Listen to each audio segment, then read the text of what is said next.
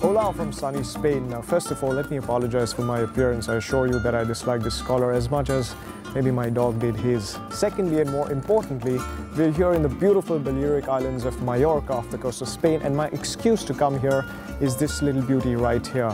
Now this is the facelifted B-Class. You've seen it at the Paris Motor Show earlier, and we're here to drive at some beautiful locations, beautiful roads. Can't wait to get to them, and towards the end of it, I assure you, there's a small surprise in store for you as well. Looking at the new B-Class, one can easily surmise there's a lot of the new C-Class design influence on it. The family resemblance begins with the incorporation of a wider front grille and an entirely new headlamp unit. The daytime running LEDs are similar to the outgoing model's parking lights and now becomes a part of the headlamp cluster. The side profile doesn't get many changes, so you might not be able to tell the difference between new and old. The alloy wheel design is however different. Move to the rear and once again you need a keen eye to tell the difference. The bumper is slightly modified and now houses the tailpipe. The tail lamps too, in vogue, now feature LED lighting.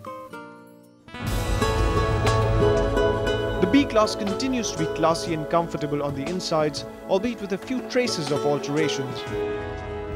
The most noticeable changes being the steering wheel with a new design inspired once again by the new C-Class, and the center infotainment display, which is now slimmer and features a high-resolution screen. A new Gen command system now debuts in the B-Class, a first for an MFA platform car, and the next-gen telematics offer an easier to operate and better looking interface.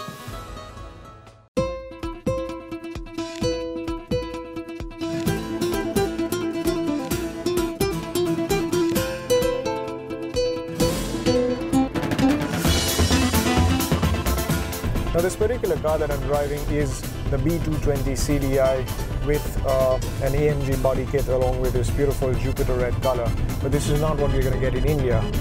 The AMG kit is not for the Indian market, and neither is the 4MATIC all-wheel drive system that this car has. And of course, the 220 has a 184 PS engine, which is not going to make it to India either. But if this particular variant wasn't going to make it to India, then why are we driving it again, you ask? Well, it's obvious, isn't it? Just look at the roads we are on. Do we really look like the kinds who'd say no to an extra 80 PS of power? So OVERDRIVE's search for the ultimate driving road continues, and today, well, it's brought us to this beautiful Balearic island of Mallorca off the coast of Spain. And well, it's a beautiful road, and we started from the capital, which is Palma, and the destination for the day is Port Adriano. Now it's a beautiful mountainous road with the mountain faces on one side and the beautiful never-ending ocean on the other. Now this is right up there amongst the best roads that we've driven on.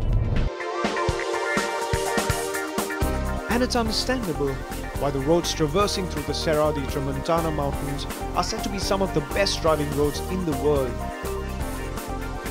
This range deservedly gets a UNESCO World Heritage status for physical and cultural significance, but just the road by itself deserves that status. I can only wish that I had a more powerful car, but for the sake of comfort and convenience, the B-Class does its job rather well.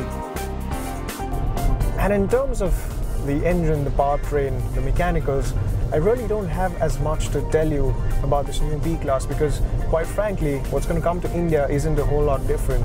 So you get the same engine, the same 7-speed dual-clutch gearbox, which, by the way, is working wonderfully well just because there's no jerks from the gearbox, so that also helps my situation. And even overall, the suspension, the ride, the handling, everything remains quite unaltered.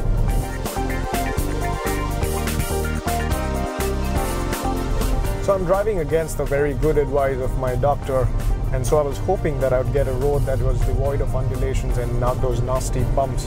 And thankfully I've got that. Now, more than that, I was also worried about the fact that I'm driving an MPV, so there would be naturally quite a bit of muddy road, but surprisingly the B-Class And this is not the first time that we've said this, but the B-Class really doesn't have as much body roll, and my neck can't feel the G-forces even when we're driving through these curvaceous mountain roads.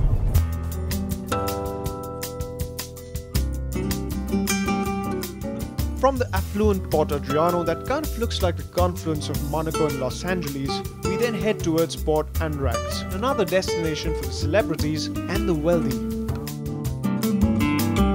This island seemed to have everything that a tourist would want: mountains, beaches, a vivacious nightlife. It's no wonder then that I'm finding it hard to come to terms with the fact that the drive must come to an end. But before I say goodbye, there's one more thing that I'd like to show you.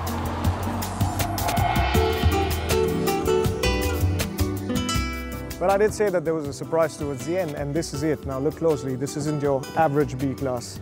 This is the B-Class that's never going to see a fuel pump ever. That's right, this is the electric B-Class. But you know what, you can look at it and then forget about it, because India, you're not going to get it, at least not yet. Now I know you're probably wondering why I'm making such a big fuss about the B-Class. In its new facelift, it's not that substantial a facelift, and you're not going to get it anytime soon in India either. But the real big news is that Mercedes-Benz have announced that they will start assembling the MFA cars in India starting next year, and this will be one of them that will allow them to price it quite aggressively as well. And when that happens, things are going to get a little shaken up in this compact luxury car segment. So, well, that's when it does manage to happen. Right now, we've had a fantastic drive. We've reached our destination. I'm going to get myself some sun and sand. So, adios.